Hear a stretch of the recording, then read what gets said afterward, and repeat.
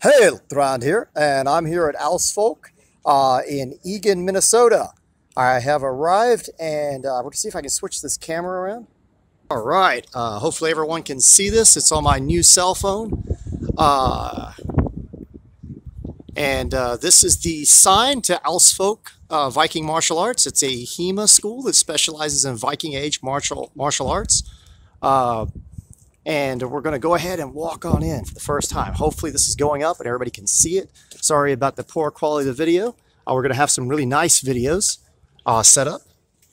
This is the place. They're still working on it. It's under construction. Hurstwick was here last week for Easter weekend, or Ostara. We've got our shields over here. The Skjalder that Arthur von Eschen is working on, and he's doing them historically accurate. These are to a T. We plan on testing these out.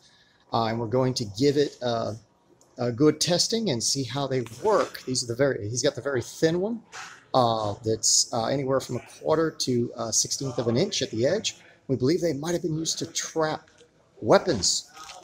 Nice Hjalmar there. We're going through here. Roland's right up ahead. Hope you all can see me. I see probably people talking to me. I am on a cell phone, so it's very difficult for me to answer you. I will try to answer you after I get done filming this. I don't know how long it's going to last. We're going to go get something to eat. I just arrived. It's a long flight. Here we go. This is Roland. Hey guys, how you doing? And they've got a construction here they're working on. They're going to be carrying it out back. I should probably help them. Yeah, we're taking down some of the Viking tents, which are going to be prepared for the event tomorrow. And they have just been stored here.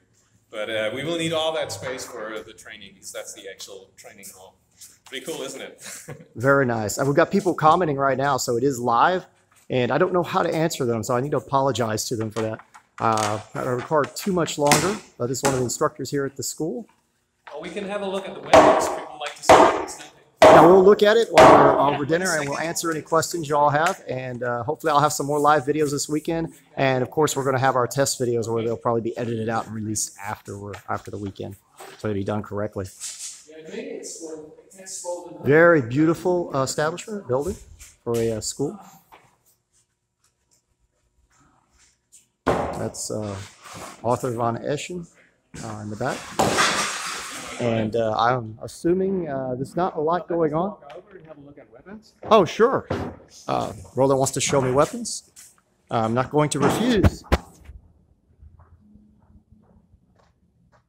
So I don't know if you have sufficient light here, but this is like a nice playground where you have all these training swords lying around. This is one of the swords that Arthur made. Oh, very nice. It looks like a child's sword to me. A very lightweight sword. He likes some light. What can we say? Light and responsive. Really cool. Very beautiful. Very beautiful. And super sharp. That's probably one of those that we're going to use to chop up the shields on Sunday. Oh, that would be a nice one to use. I'm curious how well they hold up. And plus I brought mail if we'd like to try it, and I can set something up with it. I know you want to try to thrust through it.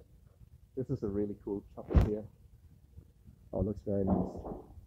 And this is also a sharp sword. Oh, and we'll be doing some more for sharps tomorrow as well. Yeah, let me show you my favorite training sword. Oh, you brought it? You just carried it on board in the luggage? Not on board. Oh, well, yeah, but in the aircraft. But not in the they cabin. didn't say a word. No, not in the cabin. So this is my favorite Viking training sword. Do you have a name?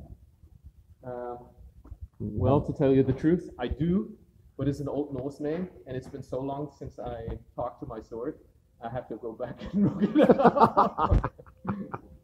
Yeah, my wife just laughed at me, said like, "Oh no." I'm sure the enemies you dispatched remember it. Swords, they have proper German names, so I can recall all these. Yeah, very like beautiful. Can you hold this and film at the same time? I can try. Does it have an edge on it? This is a blunt one. Oh, blunt. A nice hilt. I love it. And it's well balanced.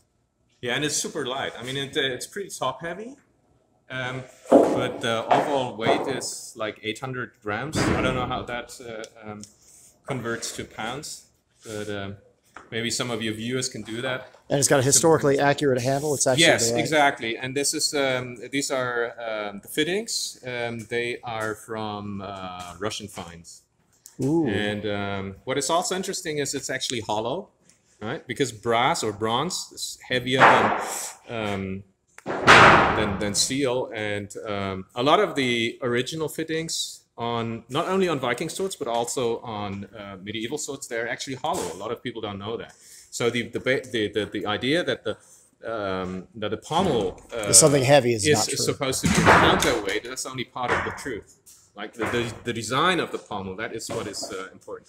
There's when I was at the Viking exhibition in Berlin a couple of years ago, they had a really nice find of a 11th century sword, and that sword had a Brazil nut pommel, and part of it was rusted through, so you could actually look into the pommel and see how it was peened. So that was quite amazing to look into a hollow pommel, because there was this corroded part which had created a hole.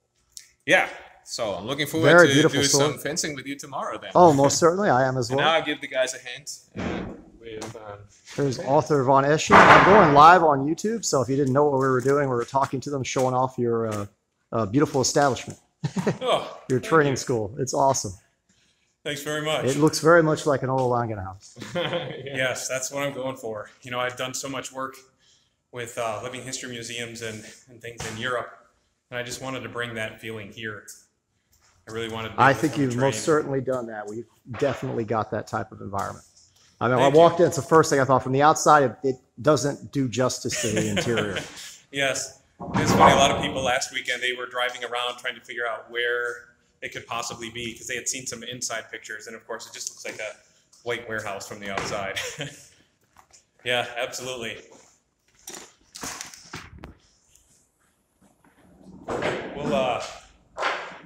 We can swing by too, like when we leave the one place, let's swing by and check Best Buy.